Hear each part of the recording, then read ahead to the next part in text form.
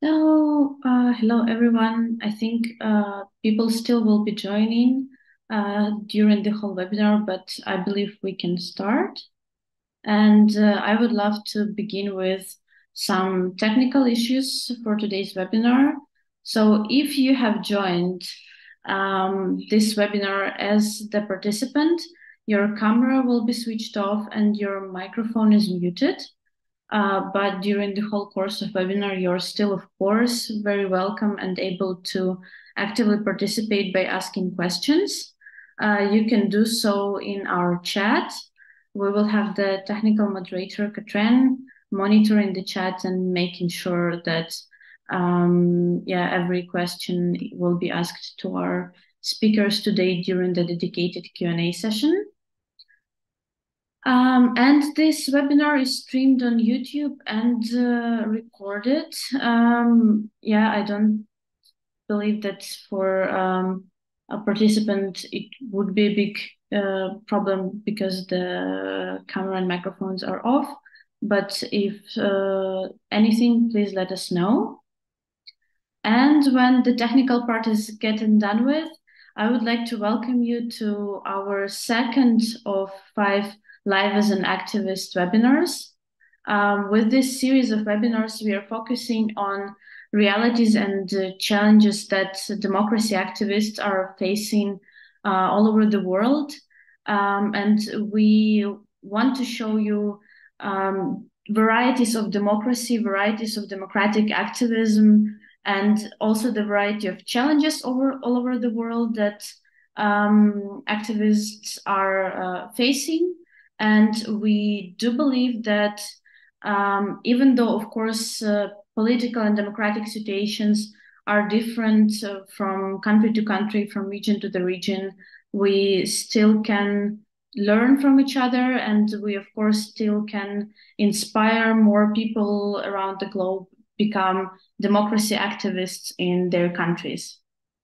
At Democracy International, we sort of declared this November the month of activism. And because of that, every Wednesday of November, we will host a webinar. You can join us during those webinars here on Zoom, or on democracy.community. On the webpage, you can follow the webinars online or view them after the webinar already ended. And before starting, I would like to thank Engagement Global and the Federal Ministry of Economic Cooperation and Development of Germany.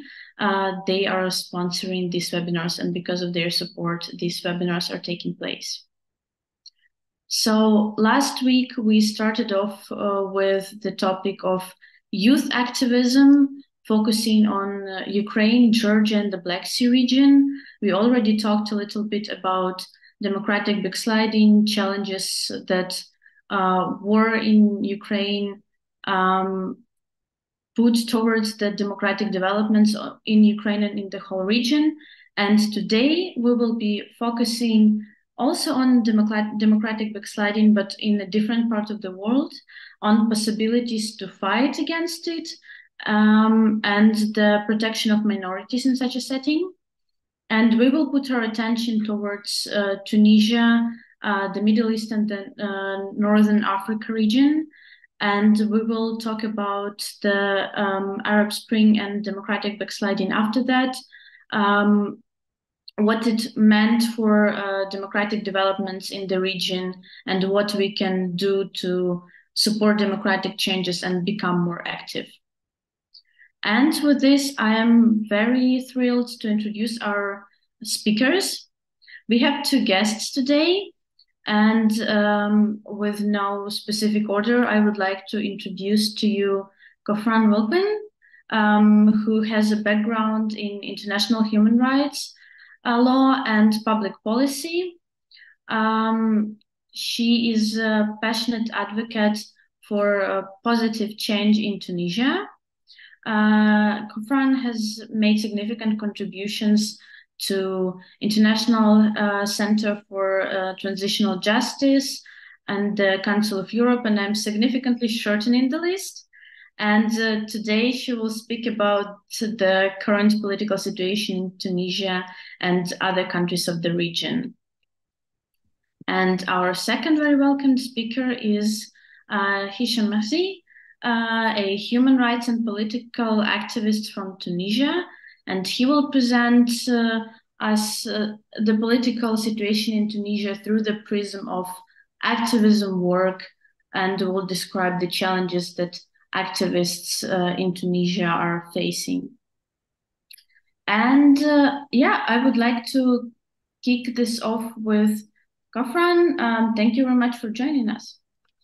Thank you, Anna. Thank you, everyone, for this invitation. I'm very much pleased and honored to be here with you this evening to talk about a country dear to my heart, Tunisia, that I've been working in for the past years.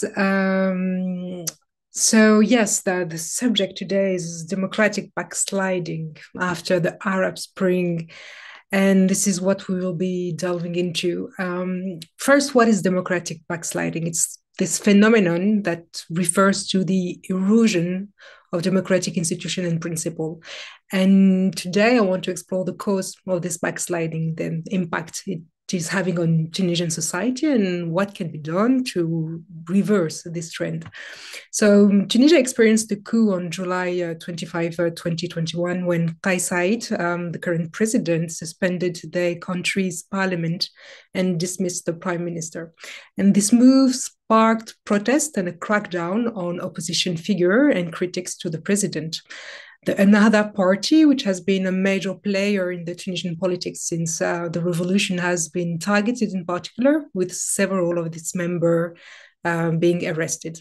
And the situation with political prisoners has become a major concern for human rights group, with Rachid Ghannouchi, the leader of the Ennahda party, that was arrested last April and has been in prisons ever since.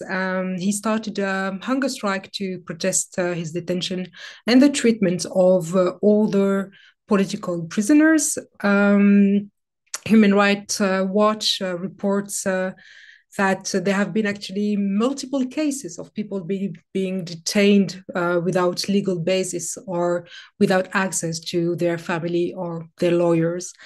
Moreover, on the situation, the Tunisian journalist unions has stated that the president has become the number one enemy of free press in the country.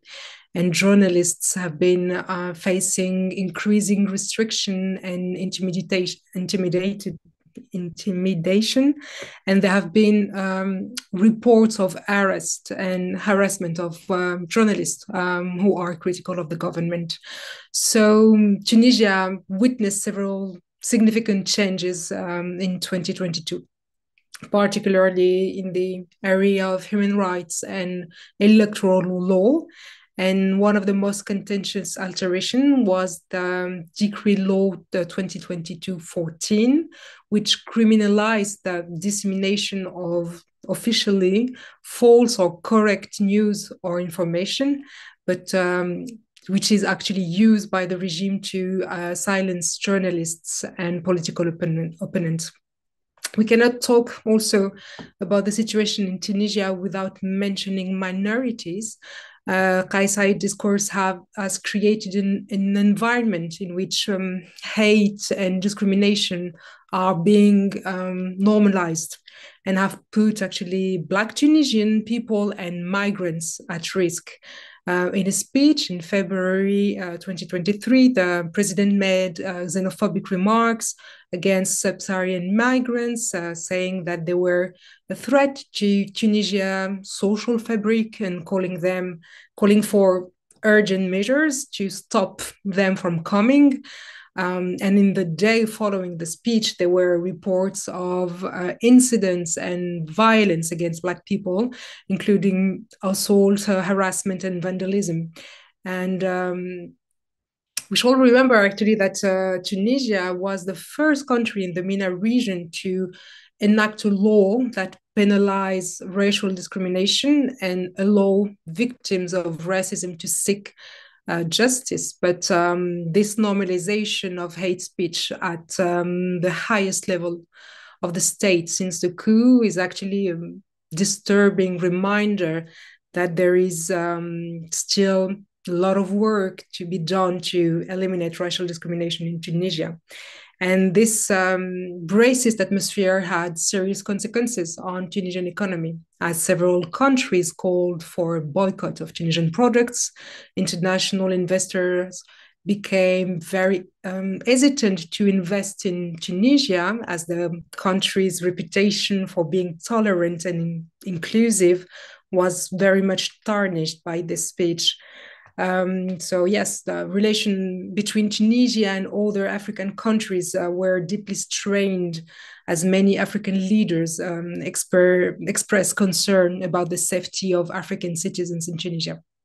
Overall, I would say that Tunisia's image of a bastion of democracy and human rights in the region was damaged, as the country was seen as regressing in terms of racial equality. But what about democracy per se, and what is the actual situation in Tunisia today? Well, the Assembly of People Representative, which was the Tunisian parliament, elected directly by the people, in the past, it played a crucial role in the country's democratic transition after the revolution. It was the primary institution through which citizens could express their political views and exercise their democratic participation. The dissolution of that parliament by the presidents was a major blow to Tunisian democracy, because without a functioning and transparently elected parliament, a state cannot be truly democratic, as it lacks the crucial element of representation and accountability. So in Tunisia today, there is simply no way for citizens to participating in shaping the rules that govern their lives. The truth is that the President Said has been constantly advocating in favor of direct democracy during his campaign and since his election. He has actually positioned himself as the champion of a system where citizens participate directly into decision making without the need for representatives. He has portrayed himself as an adversary, actually, of representative democracy and their institution like the parliament. So that has been a constant throughout his political career. But while his access to power was fully democratic, he has locked any space for democratic debate. For example, the 22 Tunisian plebiscite was not a true example of direct democracy because well, first, historically, plebiscites were never genuine democratic tools, and they're often used by regimes as a way to legitimize their policy that are not actually representative of the will of the people. And in Tunisia, while it was organized by the government as a referendum, the plebiscite was not accompanied by any meaningful debate or input from citizens. And the proposed constitution was drafted by the president alone, so which further actually demonstrate that it was not an exercise of democracy or democratic decision making. So it was more of a unilateral change imposed by the presidency rather than truly inclusive process for citizens. And that is why actually the Venice Commission warned Tunisia against it. Also, the fact that the referendum was not subjected to parliamentary approval, and the voters' turnout was very low. It was less than 30% of Tunisian who actually voted for this new constitution. So this situation question the legitimacy of the referendum and the new constitution, which grants the president more power and suggests that many Tunisians actually do not support these changes. Actually, Intifada, a citizen media in Tunisia, has conducted a survey about how the bias of fear affect Tunisia's opinion. According to their survey, actually more than half of Tunisians oppose this decision to suspend the parliament, and 20% are actually hesitant to even criticize the president. So it's safe to say that Tunisians would actually prefer to see a more democratic and inclusive system in place. So yes, that shows that you can use democratic tools to undermine democracy. And a government can abuse referendums to create a false sense of democratic legitimacy in order to maintain power. And this manipulation of democracy undermine actually the credibility of the democratic process in its entirety, because people will feel, and they already feel, cynical about politics. And they lose faith into the governments, and without public trust, democracy cannot function.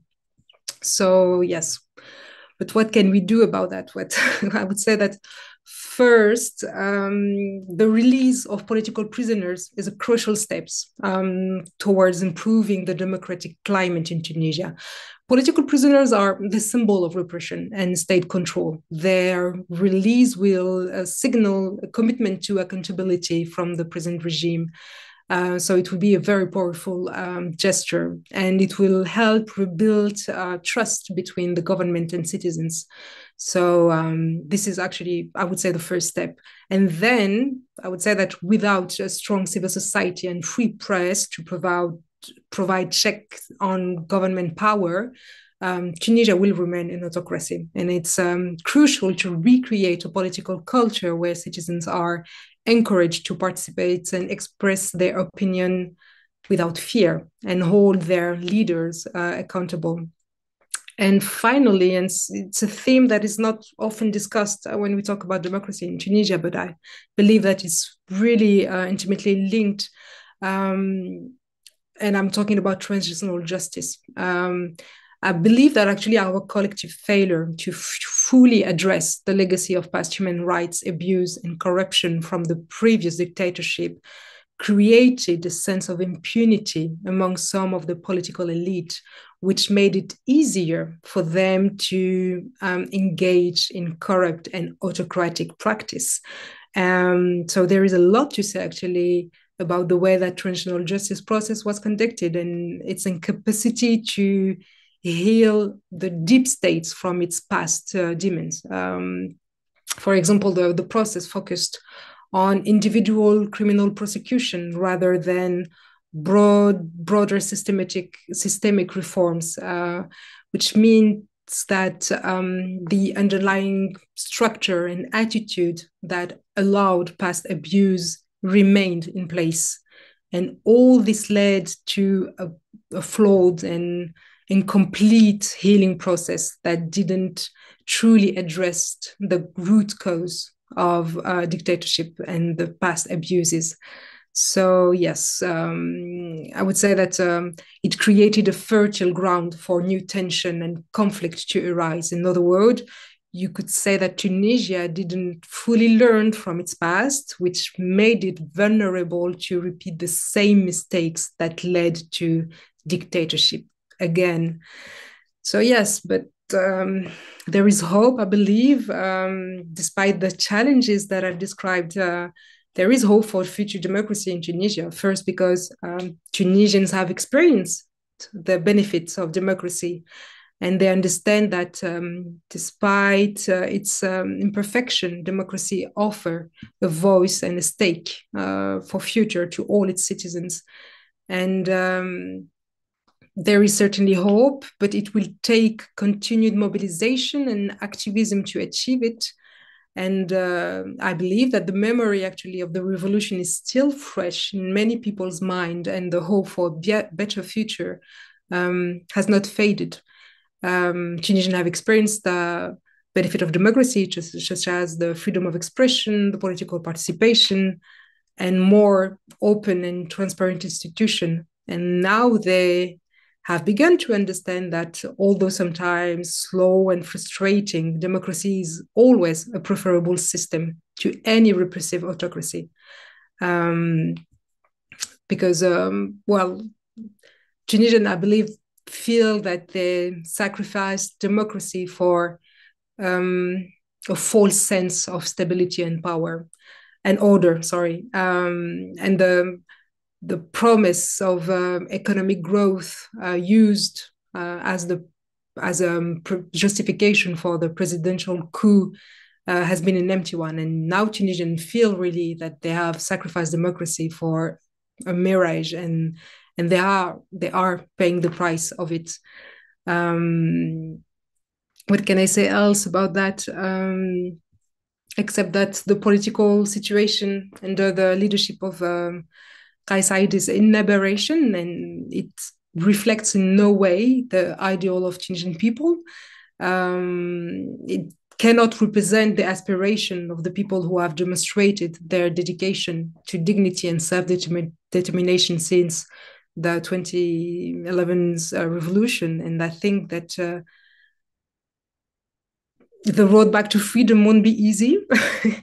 But Tunisians have shown the world that they can fight for their democratic rights, and because people do possess a strong democratic foundation in this country, I'm confident and hopeful for the restoration of democracy in Tunisia in the near future. Yes. Thank you for allowing me the space to share my analysis about Tunisia. And although I know that the portrait that I gave was quite grim, we should allow ourselves hope for a future where democracy is possible in the MENA region. And I believe that we will actually, as we did in the recent past, restore democracy in Tunisia. So that would be my final words. Thank you very much, everyone, for listening. Thank you very much. And before we continue with our second speaker, I would just like to remind our participants that you're very welcome to write your questions as they arise in our chat.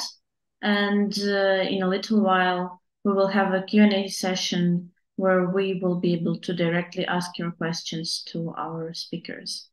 And now I would like to invite Hichem. Please, the floor is yours. So, hello everyone, and thank you for this opportunity to share with you about the situation in Tunisia and in the region in general. Actually, I have given the participation in this webinar a very good thought due to the very difficult circumstances the world is living today. So I want by this opportunity to express my deep and unconditional support for the Palestinian people with the atrocities they are living today, and with this genocide that is happening in front of the whole world. And it seems like a lot of countries are taking part in it and funding it directly. So just like a very small glimpse about the link between the Tunisian people and the Palestinian people. Actually, in 1985, Tunisia held some of Palestinian leaders in Tunisia, and they were bombed in Hammam Shad in 1985. So this event created a very big link between the two people of the two countries. And going back to what Ghufran was saying, and thank you very much, Ghufran, by the way, you have given a very good overview of the situation in general. So yeah, actually, Kais Saied in his speech, in his electoral speech, he had used the Palestinian cause as an argument to be voted for. And today we see that the support was mainly false, and there are no actual decisions made about what's happening in Palestine. So I have a presentation to share with you.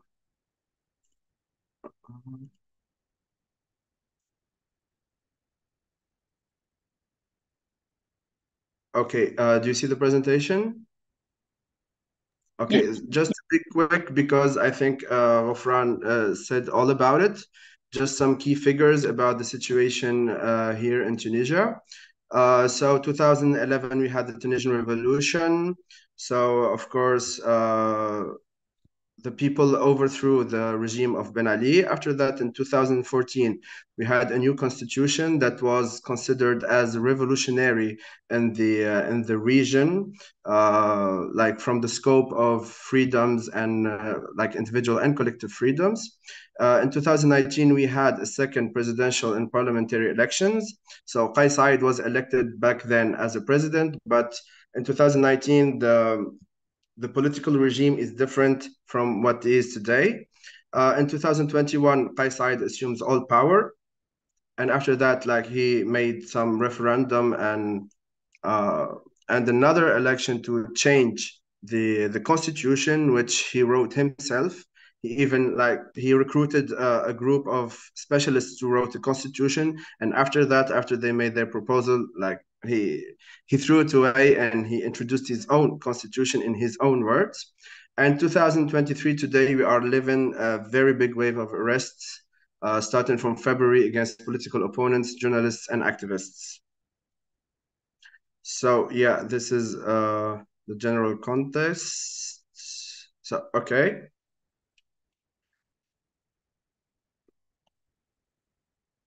All right. So since February 2023, like a wave of arrests took place, targeting mainly political and civil society activists, resulting in 37 arrests. Among them, 25 political opponents, 3 journalists, and 2 judges.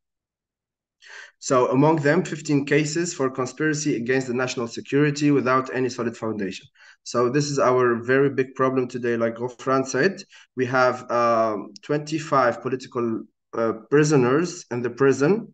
15 of them are accused with conspirating against national security. And all of these cases, like the lawyers have confirmed it, they have no solid basis or foundations. They are just allegations, just people who are practicing their political and collective freedoms, and suddenly they are in jail for conspiracy against national security.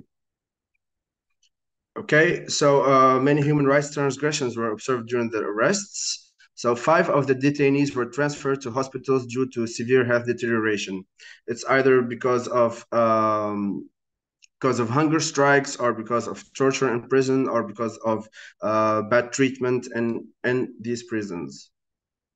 So this wave resulted also in the ban from the political sphere of the Conservative Party and Nahda, and of other several political parties and collectives like Jabhat al-Khalas.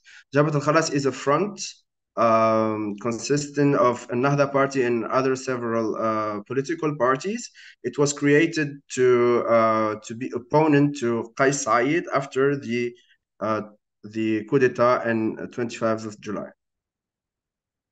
Concerning the freedom of expression, we have a decree law that was issued in 2022, combating crimes related to information and communication systems. But in practice, this decree law constrains the press and freedom of expression in general. So under this law, we have today 11 journalists, 7 political opponents, and 11 activists who are in prison because of this new decree law that was passed without any vote in the parliament or nothing at all. So 2 journalists were persecuted before the military court after a media declaration against Qais Said, which is a very dangerous practice in a country that had lived the revolution and that aspired for more values, more human rights values. So today we have civilians who stand before the criminal court just for expressing themselves in the media or on the social media or whatever. Concerning the freedom of movement and the racist attacks that happened lately, so in 2023, Qais Said convened the National Security Council to address the issue of migration from sub-Saharan Africa to Tunisia. During his address, he asserted that this migration was part of a conspiracy aimed at altering the demographic composition of the country. So as we all know, altering the demographic composition of the country is a fascist speech, as to speak, and is a very conservative speech, besides from being racist and xenophobic and etc. Unfortunately, this speech, like we never heard of this speech before in Tunisia. altering the demographic composition. Tunisia was always a country that welcomes everybody and that is very diverse, and people live and coexist together independently from religion or color or beliefs or anything. So today we found ourselves in an economical and social crisis, and moreover, we have a very big racist crisis. Okay, so just to speak about the results of the anti-migration speech. So the racist speech against migrants resulted in forcing migrants out of their residence, compelling them to seek refuge outside the country. We are talking about thousands of people. Unfortunately, there are no accurate statistics about it because most of the people, they were like irregulars. They didn't have residency or something in Tunisia. A migrant's residence was deliberately set ablaze. That this happened in Sfax this year. Acts of violence and discrimination resulting in the death of one migrant and injuries to 4 others during the night of May 20, 2023.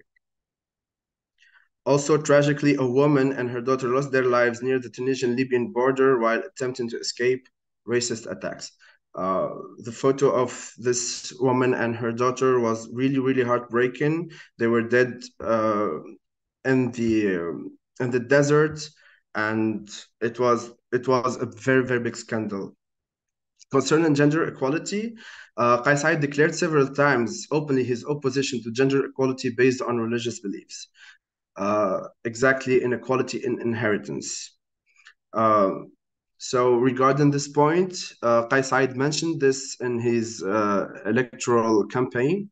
He said that I'm here to guarantee that the religion will be applied in Tunisia.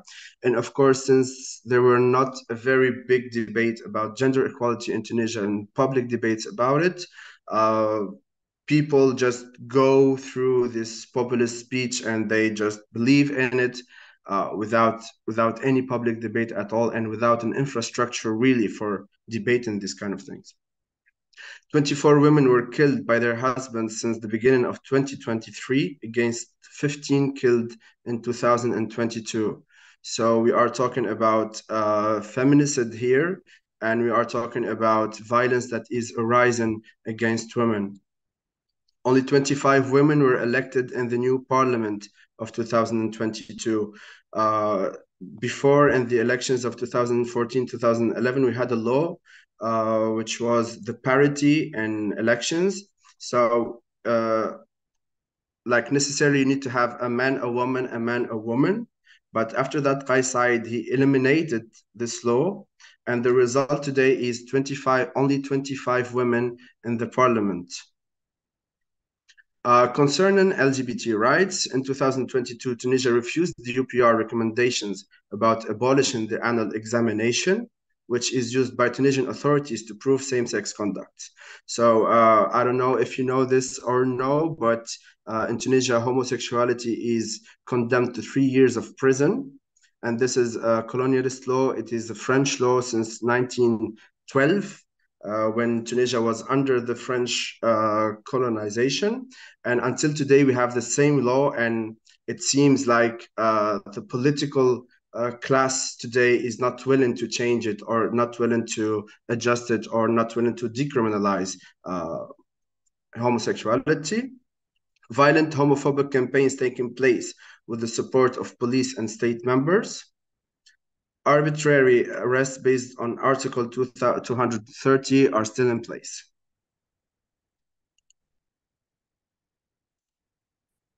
So I wanted to share with you this key figures about the backsliding of democracy in Tunisia, which is a very, very dangerous indicator that today we are going down a very hard road to go back to democracy. So I think today, like since the beginning of since the 7th of October, all the political maneuvers and everything is stopped. Everyone is facing is taking the direction of what's happening in Palestine, and there's a very big frustration today in the Tunisia and in the region, and I think in the whole world,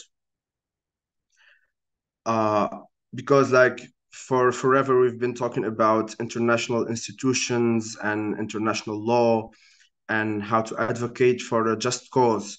But today, I think all of these are need to be questioned about again, and we need to rethink democratic regimes and rethink democratic practices and rethink what is really a just cause and not a just cause. Uh, so yeah, I think that's it for me. Thank you very much. And I think before we proceed to the questions from the audience, I have a couple of questions. And if we can, I would like to stay with you, Hichem, for a moment, especially in such a restrictive setting and in such a turbulence in the whole world. What are the possibilities for activism? And maybe you can speak a little bit about the work you do as an activist and what challenges do you face? Okay, so after 25th of July, uh, in fact, activism has become very, very difficult, and it's no longer like a trend at some point of Tunisia history after the revolution. At some point, like people, everyone became activist, and people are really thrilled about it. Today, it's a very difficult situation, considering that we are in the beginning of an autocratic regime. So until now, it has all the criteria, but it's not declared. But I think in the very near future, it will be declared. So today, activists are facing physical threats, emotional and psychological threats, and activism is no longer a comfort zone. So we are talking about being militant and not being activist.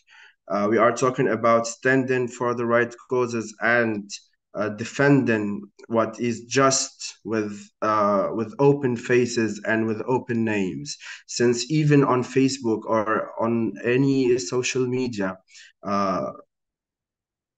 activists are persecuted, they are followed, they are harassed, and nothing of this seems to go public, and nothing of this seems to be known to the world. So today, all like the people I know or the circles I have, we are really, really in sometimes in a paranoid state. So sometimes we need to be very careful about our physical security, not to go to some places. When we have meetings, they should have secret locations. We should use some platforms to connect, because like Facebook or Messenger or WhatsApp or whatever, there are no longer safe spaces for activists, since states have access to what activists are communicating. So it has become very, very difficult and very tricky to be out there in the streets. Thank you very much. Ghafran, do you want to add something? Well, I cannot add anything that Hichem hasn't already said. The way that he describes the situation is very much accurate. Being an activist today in Tunisia is nearly impossible. It's because there is no space for it. So the discussion about how can we, foster democracy or advocate for democracy in a space where expressing your opinion can lead you to prison or even death is not relevant. And what Hichem describes in terms of what is to actually be an activist. Hichem, you use the word militant, but I think that what you want to say is dissident. The activist has become political dissident in this country, and not militant, because they are not violent. And Tunisian activists are not violent. And this is what's I think absolutely admirable in Tunisia, is the fact that even against a violent state, against a brutal state, Tunisian activists remain peaceful. And that's something that I'm very proud of, for example, and something that I really commend. And the situation that Hichem describes actually reminds me a lot of the situation of my parents, for example, when they were political dissidents under Bourguiba and then Ben Ali. So the situation is very much it's a full circle.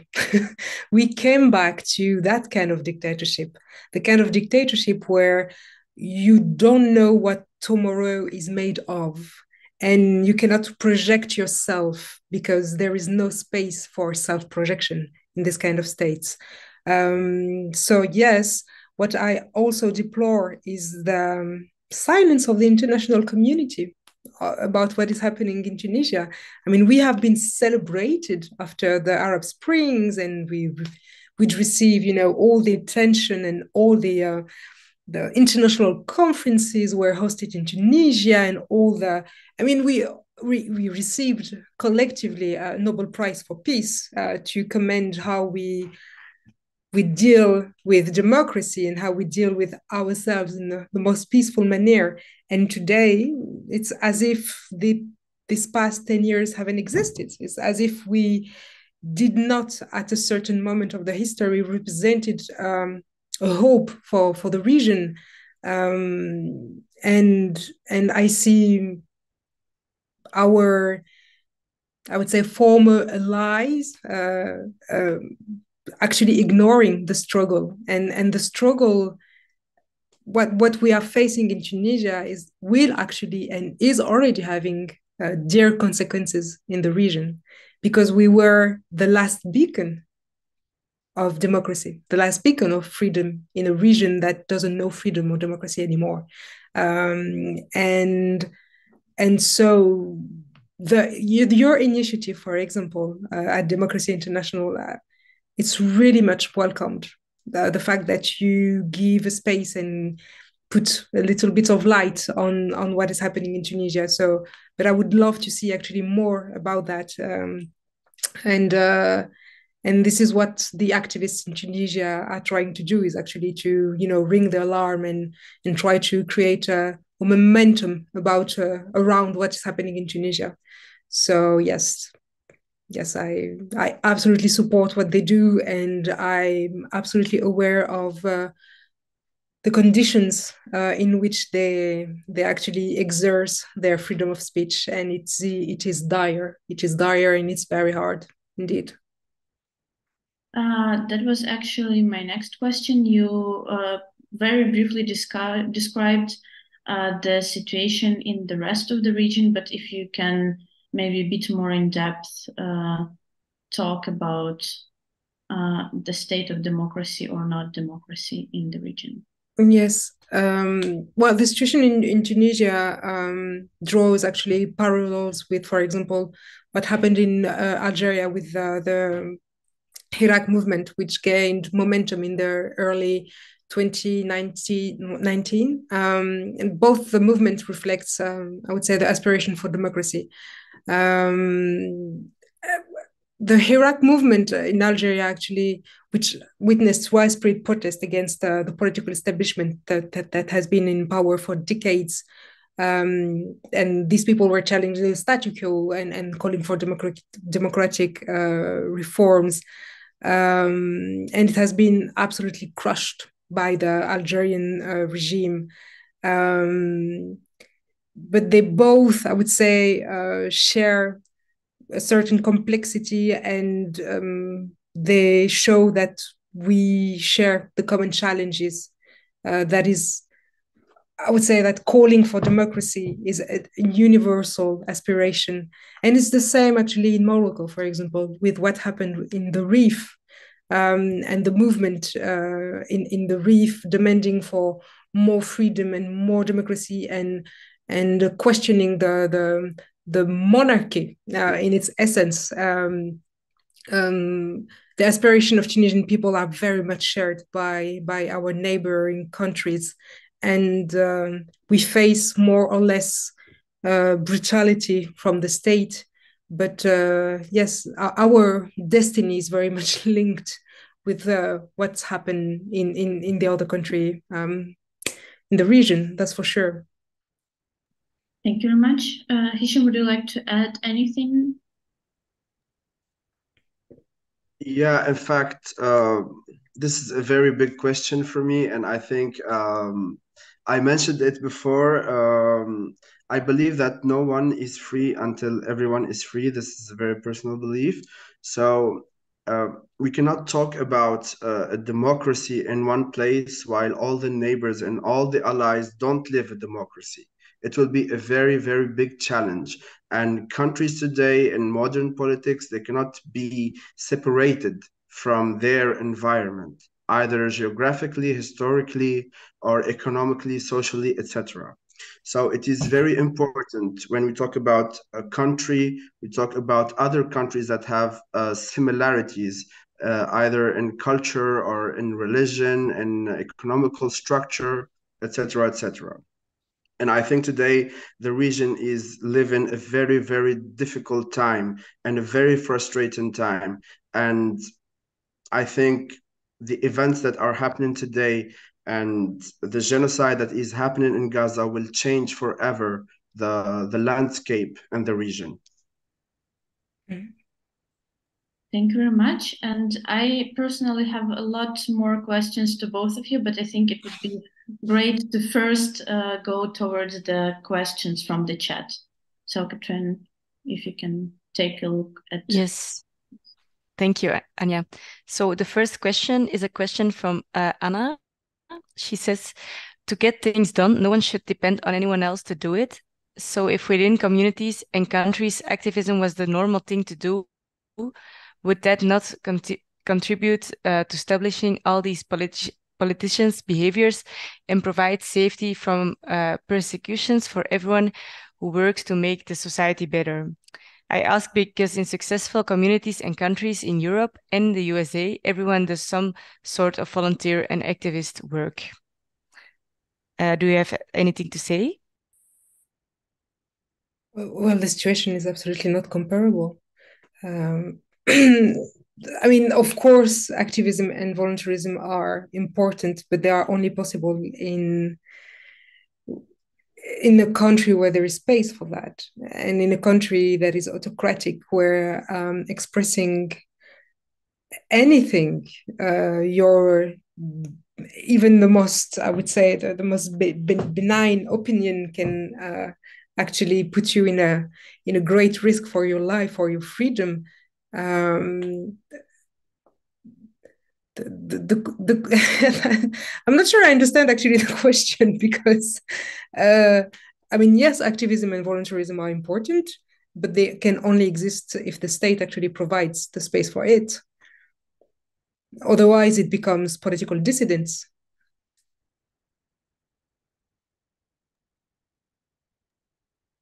Yes. Maybe you have something to add, or you can help me understand the question. Yes, Anna, so if you have another comment to this reaction, please write it in the chat. Then Daniel has also, oh, yeah, so she answered, that was the question. Daniel also has a question. What role should the European Union play for Tunisia? Did we miss an opportunity after the Arab Spring? And what should the EU do better now? How could we help as an NGO?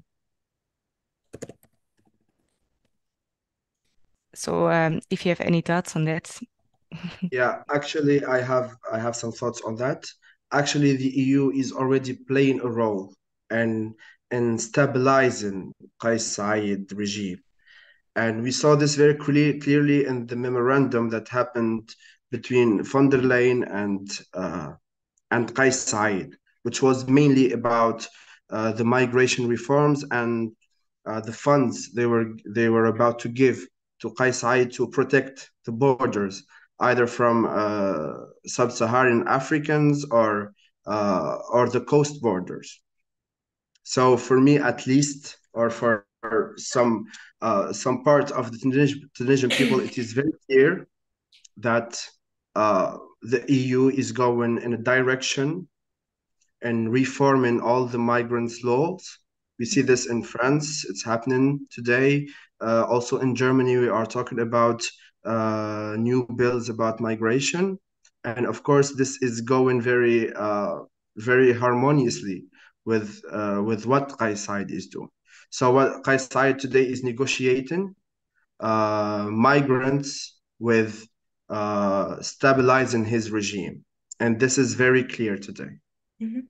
This is a very personal lecture and very personal analysis. If Ghofran have another thing to add, or no, I think it's a very relevant analysis actually, and it's I mean the facts actually are showing that the European Union has absolutely no problem of collaborating with an autocrat if it serves its interest. And the interest of the EU today is border control. So why not delving billions of EU public funds and giving them to a dictator if it helps them guard the borders of the European Union. So yes, actually, you know, the foreign policy of the EU is it's quite tricky to understand because they are calling for more democracy and freedom and transparency, and at the same time they have no problem fueling dictatorship. So for us Tunisians, it's very tricky to understand, and we don't really understand actually these double standards. So no, I don't think, Hichem, that your opinion is personal. I think that your opinion is very based, actually.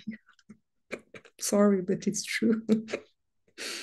Thank you. And before proceeding to the questions from the audience, we would like to take a quick minute for one other thing. So as I mentioned at the beginning, this webinar is sponsored by Engagement Global and Federal Ministry for Economic Cooperation and Development. And because we received this funding, we will require a lot of reporting back. And one of the parts of reporting is gathering some information from our audience. We will launch a poll, very simple and very short. Right now, it will ask simply the questions of like your age, or if you are part of a civil society organization, please take a few minutes of your time. We will dedicate a couple of seconds to the poll, and then we will proceed to the questions.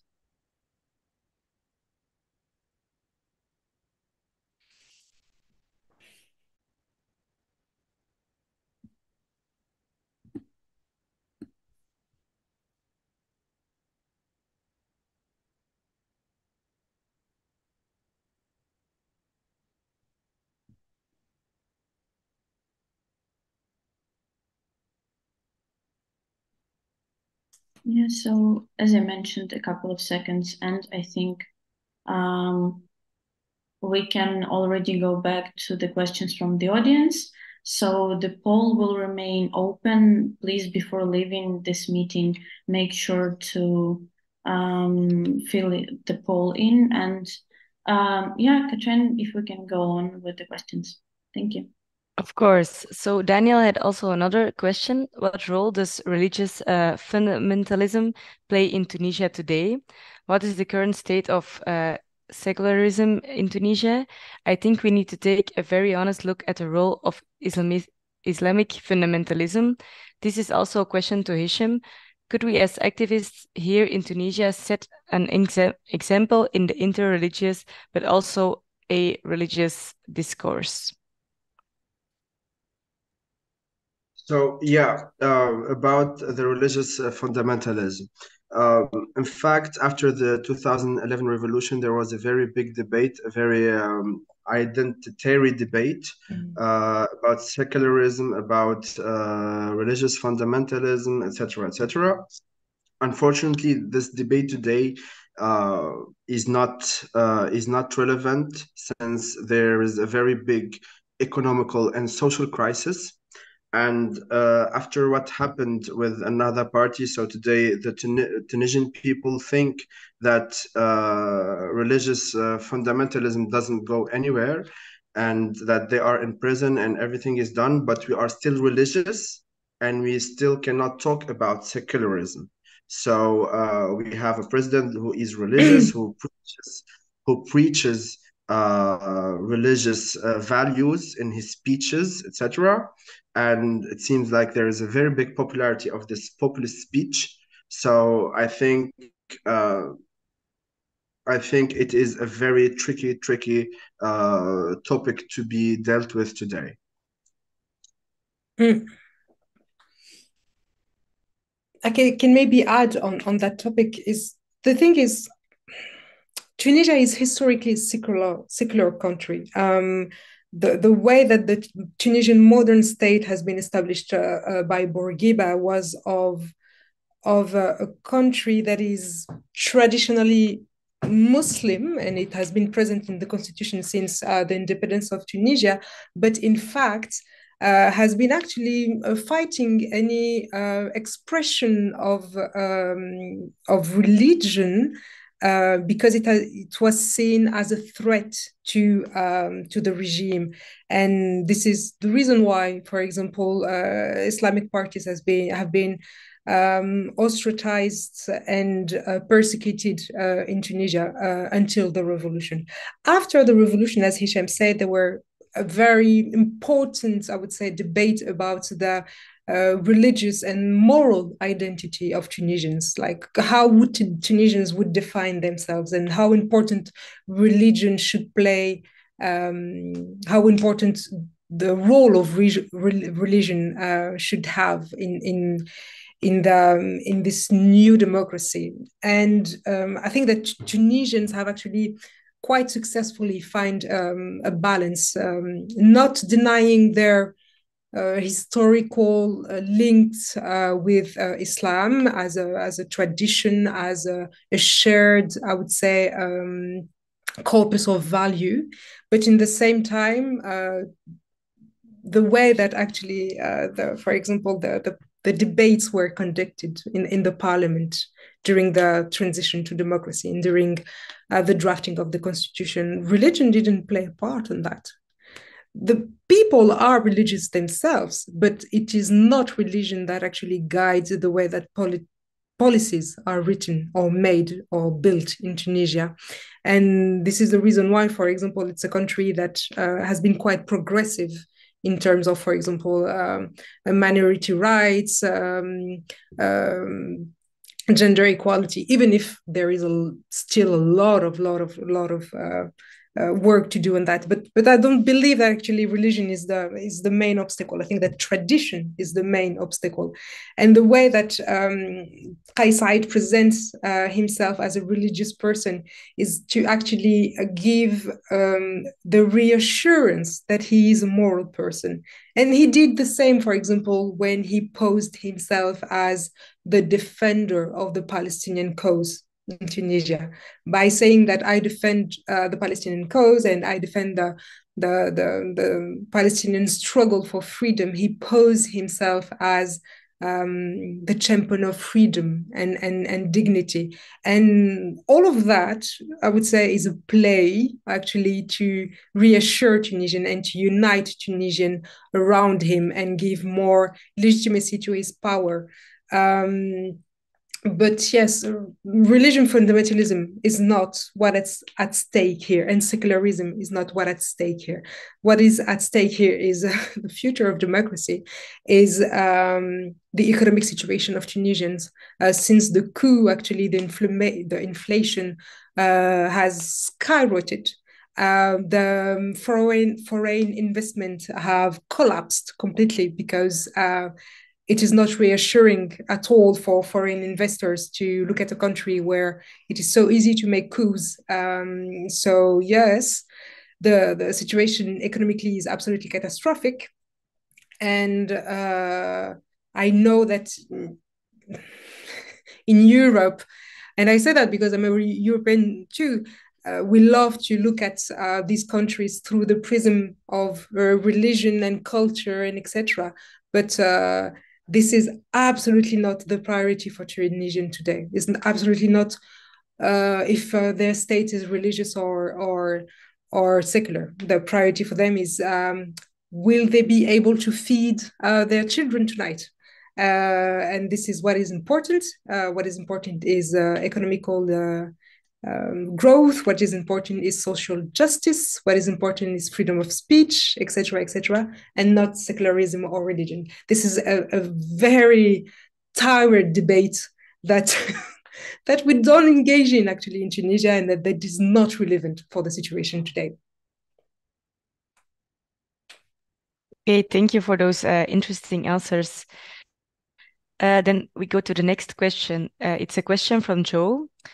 Can you talk in some detail about the everyday democratic reality in the different parts of Tunisia? Is the repression stronger in or around Tunis? How about the East Coast? In the interior, in small places? Is there any room for democracy on the local level?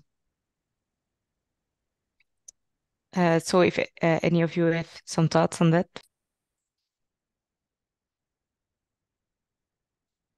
Well, I can talk about, for example, what happened in the past in terms of how the state organized the repression, because repression is always organized. You will find more freedom, I would say, the farther you go from where the power resides. But Tunisia is a very centralized state, where the police is absolutely present everywhere, where the state in itself is present everywhere. We are not a federal state. We are a very centric, à la française state, unfortunately. And so it is very easy actually for the state to surveil the population in the whole territory, because it is present everywhere. But yes, maybe Hichem, you have something to add, maybe from your own experience about that. Yeah, in fact, in the capital in Tunis, everything is there, like from the government until embassies, the parliament, etc.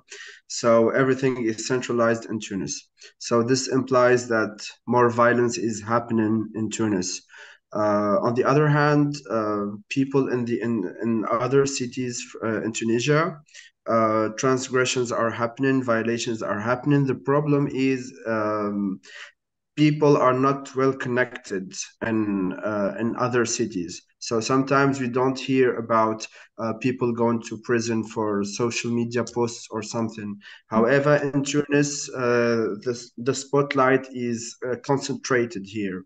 So also the government is addressing their violence in a more clever way. So they are more repressing people in other cities and keeping, how to say it, and keeping it out of the media.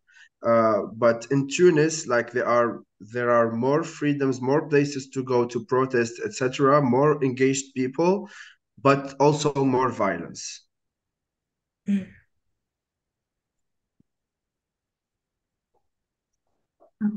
Thank you very much. And I think the next question is also from Joe. In this very difficult time, what do you as activists find yourself reading or watching for inspiration or comfort? And if I can also add on that my personal question, because it's also sort of in this motive, both of you in that way or another said that you remain a democracy believer, activist, enthusiast, and how do you believe in democracy in such times, and how you encourage more people to step on this path? So if you can answer both questions, both of you, please.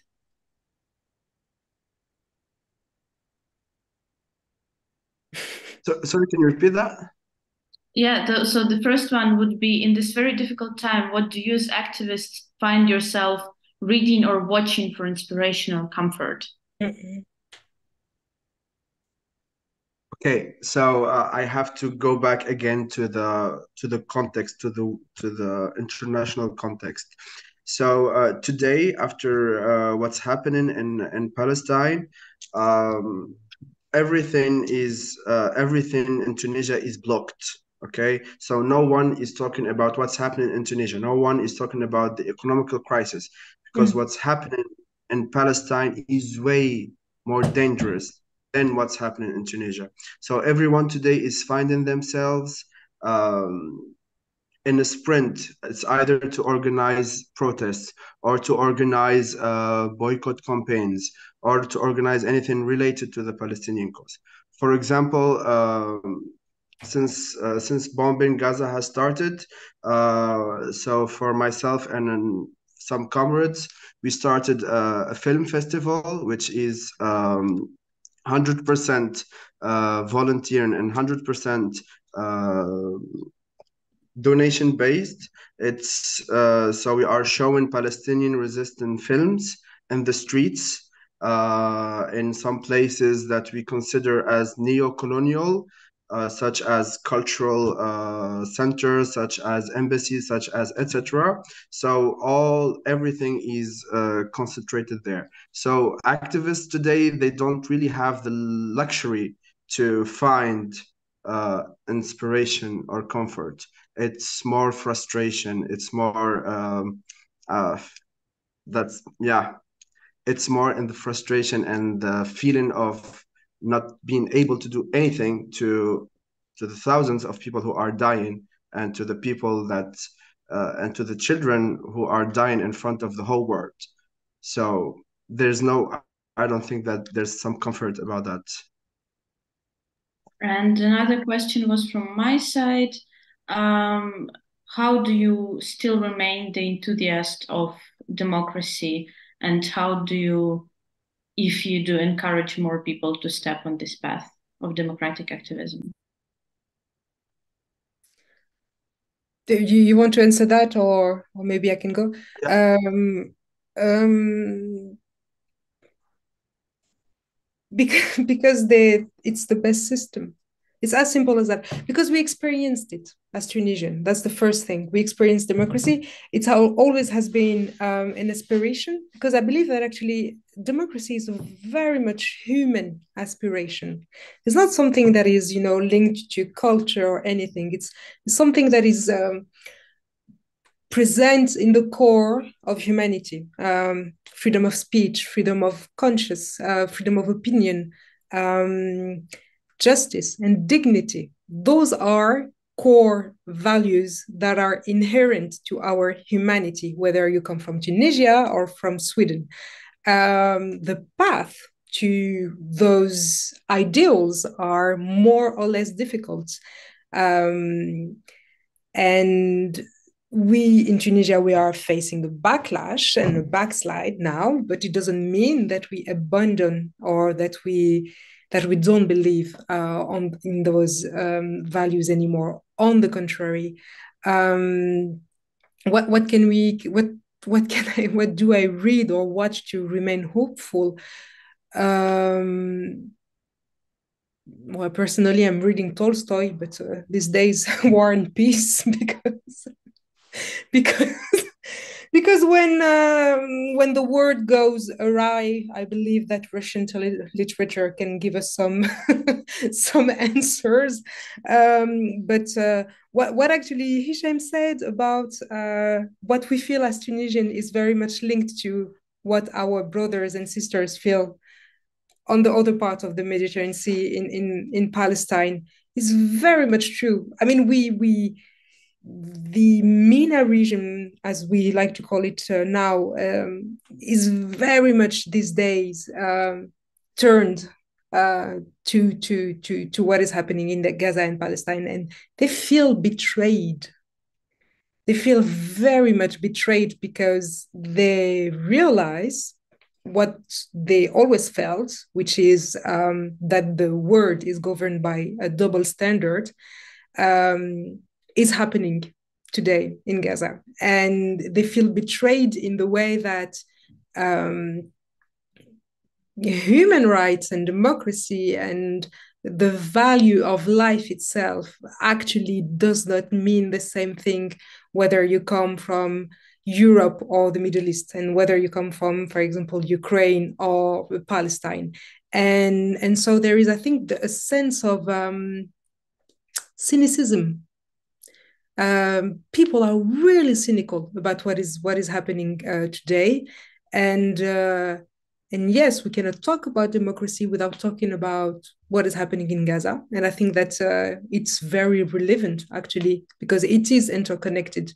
And as Nelson Mandela said, our freedom will not be complete until the Palestinian people are free. And I think that's very true. Thank you very much. As a Ukrainian, I would just a personal comment, probably not recommend trusting Russian literature for answers of peace and war. But oh, well, well, as we say, you should know what your enemies write in order to combat them. So I would absolutely actually recommend anyone to read Tolstoy. And I think that Tolstoy is a humanist. So, in his books are universal. So yes, absolutely. I guess we can proceed to the next questions. Yes, I'm going to have a look. Then there's another question from Anna. Do you work to strategize your approach with people who are too old, who are the old activists who succeeded in implementing and maintain democracy in places like Poland, Czechia, or Estonia?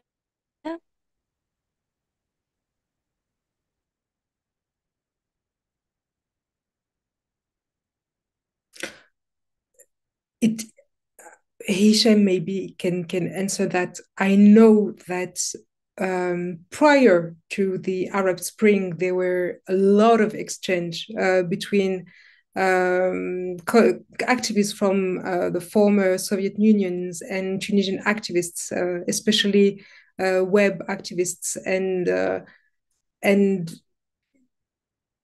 these exchanges were very truthful because we can actually learn a lot from them and their struggle to fight against authoritarianism and dictatorship and to build strong democracy and maintain them. I don't know if it's still the case today, but I believe in the union of all democratic voices. So maybe Hichem, you know more about that. Yeah, it's still the same. We have a lot of exchange programs happening. It's either in Tunisia or outside Tunisia. I've been also participating in one. And so, yeah, people from either from the global south or from the EU or from the US, it's very important to exchange expertise or to exchange what we are living as activists in different countries. And the most important thing is that we work on what we have in common. And because like a lot of stories and a lot of and history is sometimes repeating itself in a different context or in different geographical place. So this is why it is very important to think of international solidarity between people who thrive to build just and to work for social justice. Mm-hmm. Okay, thank you for those answers.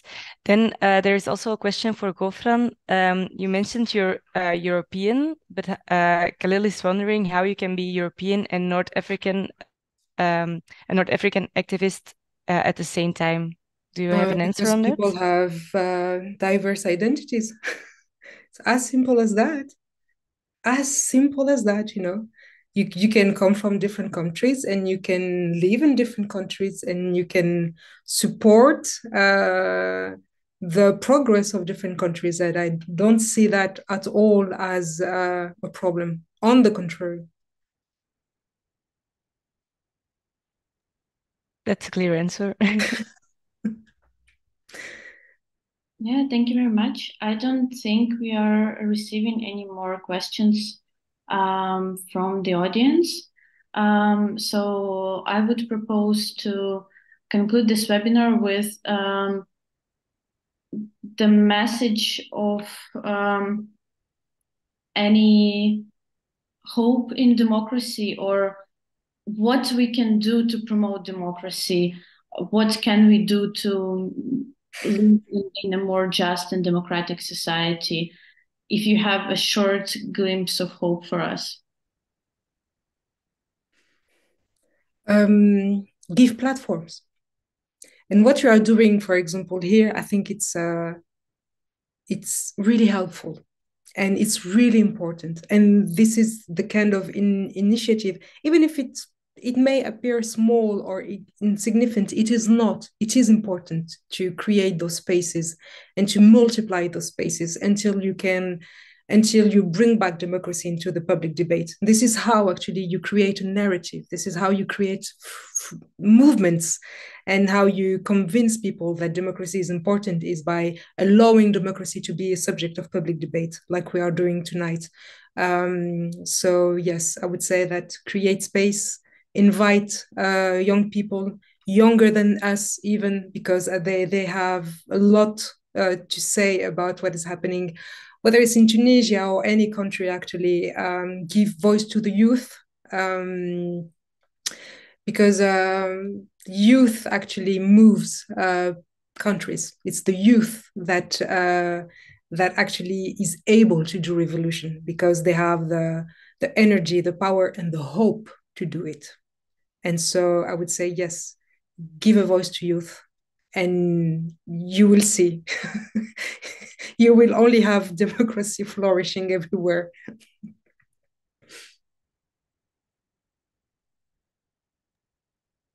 Yeah, I will add something to what Fran said about this optimistic message to communicate.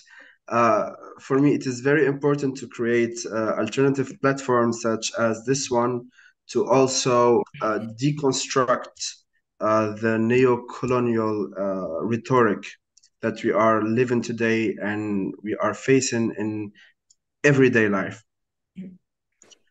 So yeah, for example, sometimes I start to believe that some countries in the world, they don't believe in democracy in other regions.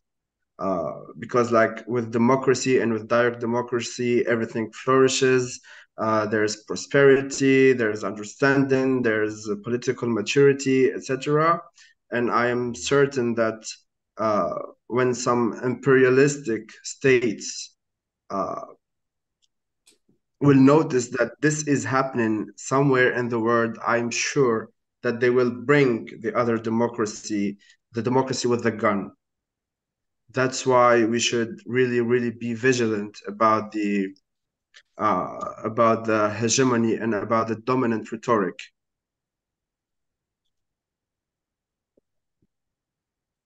Thank you very much, and thank you very much to everyone who joined us today. We sincerely invite you and hope to see you in our future webinars every Wednesday of this month at the same time you joined us here today. And thank you very much to our both incredible speakers. Thank you, everyone. Thank you, Hichem. It was such a pleasure actually to meet a fellow Tunisian, and thank you to Democracy International for allowing this discussion to happen. It's very important, and I'm really thankful for that. I'm really grateful. So thank you very much. It was an honor, really. Thank you very much. It was a very big honor to be participating as a speaker in this webinar, and I hope more good opportunities